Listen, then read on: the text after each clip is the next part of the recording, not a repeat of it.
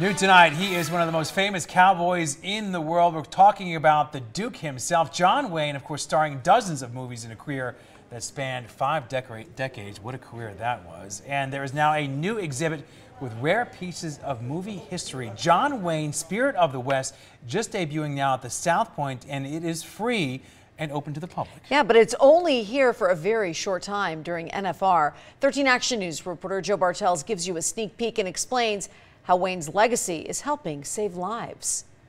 It's a trip back in time showcasing some of the memorabilia used by one of the most iconic cowboys to grace the silver screen, John Wayne. Because I didn't come to my father through the screen, he was my dad. So it's not until later that I go back and I watch the films and I get those pearls of wisdom from him.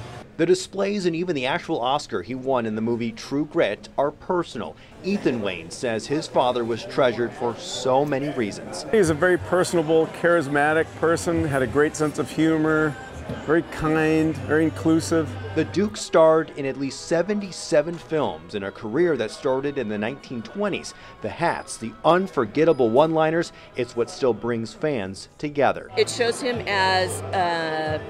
shows him with his family. It shows him in a lot of different situations, and it shows him as an actor. The exhibit expands across 2,000 square feet at the South Point. The owners, the Gahn family, asked for the exhibit to be put up during the cowboy mecca known as NFR. But continues to host it and continues to host a number of events that embrace the Western lifestyle, the Western culture, the Western value set and Western character traits that my father portrayed on screen.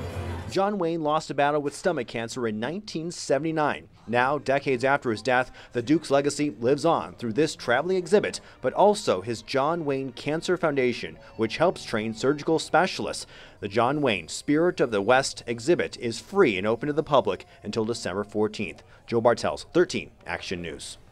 Wow. Yeah, it's neat to meet his family. Yeah, through it's great to see that. I didn't realize he died in 1979. It was that long I ago. know. I mean, as a kid, you remember seeing all his movies on TV. But really a global star. Yeah, loved all over the it's great to see world. his family here in town. All right, well, Amazon's annual private employee party is now open to the public for the first time ever. That's right. It's now known as the Intersect Festival, and it's happening now at the Las Vegas Festival grounds behind us near Sahara and Las Vegas Boulevard. Now, Amazon says there are 3 climate-controlled stages, digital art installations, and gourmet food. And one of the highlights is a drone show honoring women in technology. So we have 500 drones that are going to be right up here, doing an amazing, beautiful show, creative directed by Casey Musgraves and designed and programmed by a female-led engineering team. And the concert will be followed by a $50,000 donation to nonprofit educational initiative Girls in Tech. All right, so between cable, internet, and streaming,